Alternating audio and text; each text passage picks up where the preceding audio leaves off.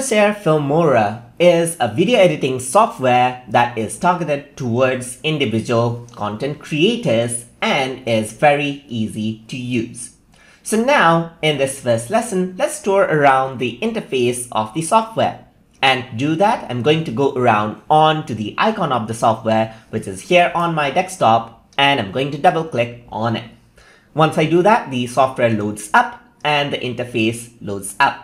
So depending on your computer hardware, the software might take a bit of time to load up. That is completely normal. And you can see that it has almost completed loading here.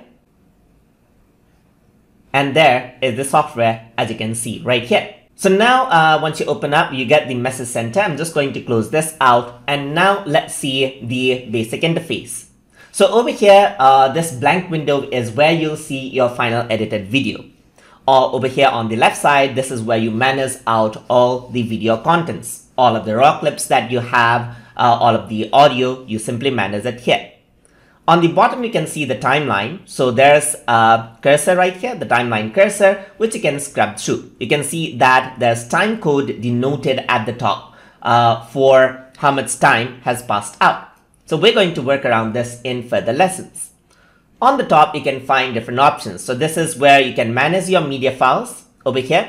This is where you work around with audio. You can get some audio as well. You can work around and get titles from over here. You can work around with transitions over here. You can apply effects and you can add in elements and get the split screen option right here. On the top, you see more menus right up over here as well. And on the top left, you can see that there's file and edit menus and other menus that you can work with as well. Over here in timeline, you can see that there's the undo and redo, there's the cut, and then there's the delete button right here. Over here on the left side, there's the specific timeline options right here as well to work with its audio, to work with its visuals and so forth. And over here, you can view settings such as markers and everything else. On the main preview window, you can see the play button, you can see the start button right here, as well as other options that you can work with.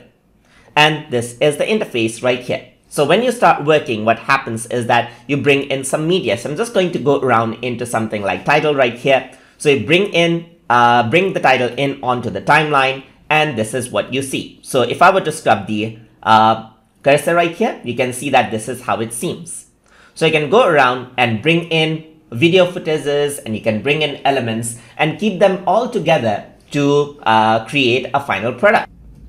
And in this tutorial series, we're going to do exactly that. So hope you guys learned something as always. And as always, please like, comment, share, and subscribe.